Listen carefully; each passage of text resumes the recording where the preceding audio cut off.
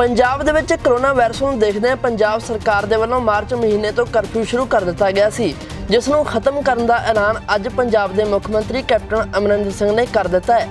उन्होंने अपने संबोधन दे विच आखिआ कि पंजाब दे विच 18 मई तो बाद कर्फ्यू नहीं लगेगा अते 31 मई तक सिर्फ लॉकडाउन ही रहेगा।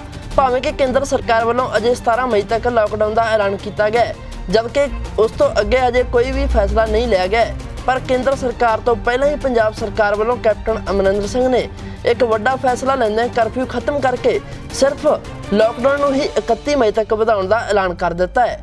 18 तरीक नूं ये जिहड़ा लॉकडाउन सी नंबर 3 लॉकडाउन ही बंद होना है। पता नहीं गवर्नमेंट ऑफ इंडिया की अनाउंस कर रही है या नहीं अनाउंस कर रही, लेकिन मैं इस गल नूं अगे लैके जावांगा।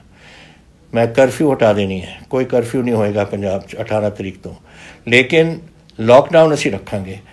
ये थोड़ी हिम्मत और ये लॉकडाउन का है कि साडे पंजाब अज बचा हुआ है, तो इस करके सानू लॉकडाउन रखना पऊ जब तक सारे पंजाबी घर नहीं आउंदे। लेकिन मैं उहदे च राहत बड़ी देऊँगा, मैं राहत देऊँगा, लेकिन तुसीं मेरा हुण साथ तुहानूं देना पऊ।